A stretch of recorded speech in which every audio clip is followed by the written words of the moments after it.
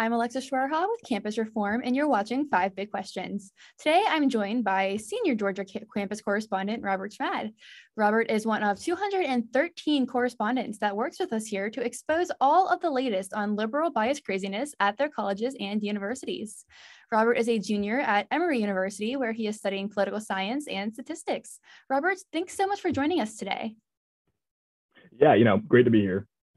So you have covered quite a bit for campus reform over the last semester, one of the latest being an incident at Emory where a fraternity was reprimanded for hanging a Christmas decoration outside of their frat house. Another story that definitely caught my attention was a series of pro-choice workshops conducted by the university despite its affiliation with the Methodist Church. Robert, can you tell us a little more about how you came to be involved with campus reform and reporting on these type of stories? Yeah, so it really started with, many correspondents over the pandemic, just looking for something to do, keep ourselves occupied, to fill that void that virtual learning had kind of created. And I stumbled across a story. I have no recollection as to which one it was. Went to Campus Reform's website, looked around and found out, well, hey, these articles are all written by students, which really took me by surprise, given like the quality of what I was reading and the reporting happening. So I was like, I really want to get involved with this. So I, filled out our application form, did all that stuff. And, since then, that was like a year and 8 months ago or something like that. And since then, it's been a great experience. It's really opened a lot of doors for me, really improved my writing skills. I really cannot praise the program and the organization enough. That's awesome. And you're definitely not alone with experiencing liberal bias on college campuses. We see it all across the country, which is why we're able to work with so many campus correspondents, such as yourself, who want to expose what is happening and what they're experiencing on a regular basis. So can you kind of tell us what your experience has been with liberal bias on campus and what really inspired you to want to take action? Yeah, so when I first got to university, it was a very jarring experience coming from a relatively traditional high school. People were very, very different, and my initial response to that was to kind of obfuscate my true views to kind of cope with it. However, as time went on, I started, writing some more opinionated stuff in the school paper, becoming more involved in conservative organizations. And since then, I've gotten a lot of hate. Get a mean DM every once in a while, and maybe someone calls you on the phone like, "Hey, why'd you write this?" So it's been rough, but it really is what you expect.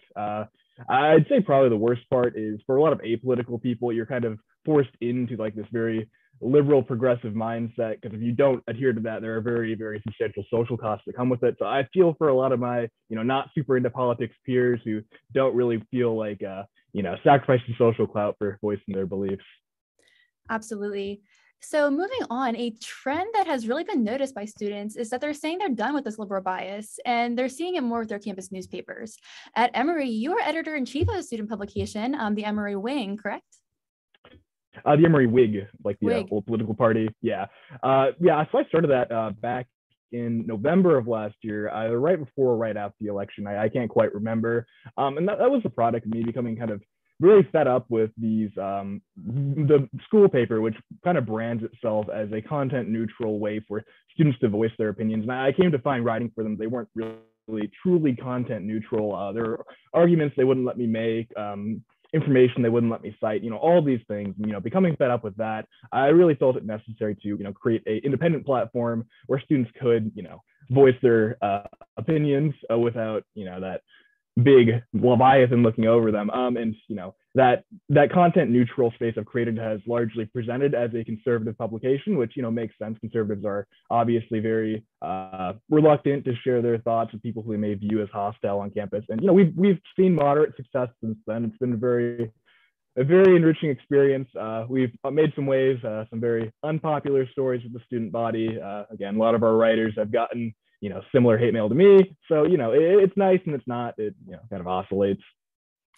Right. Yeah, that's been incredible to watch as more student publications have been coming up across the country. I know specifically in Texas, there are a lot of newspapers that are specifically designed to give conservative students and libertarian students more so a voice on campus. So that's great that you have an outlet there in your campus you can use as well. So to wrap us up here, what advice would you have for student journalists?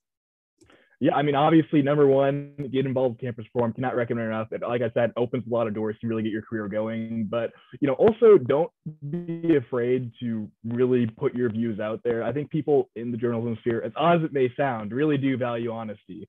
Journalist honesty doesn't always click for us, but I do think there's some truth to that. So don't obfuscate your views, write what you believe, and really really try to get it out there. Like, don't like hide on campus because you feel like there are social costs that might harm you. You know, in the long term, you're gonna have trouble forming genuine relationships if you keep doing that. So, if you're conservative, if you're interested in journalism, write what you feel, get involved in campus reform, and that puts you on a pretty good path, I think. Awesome. Well, Robert, we love to hear it. We love all the work that you're doing on your own campus and here at Campus Reform. Thanks so much for joining us today.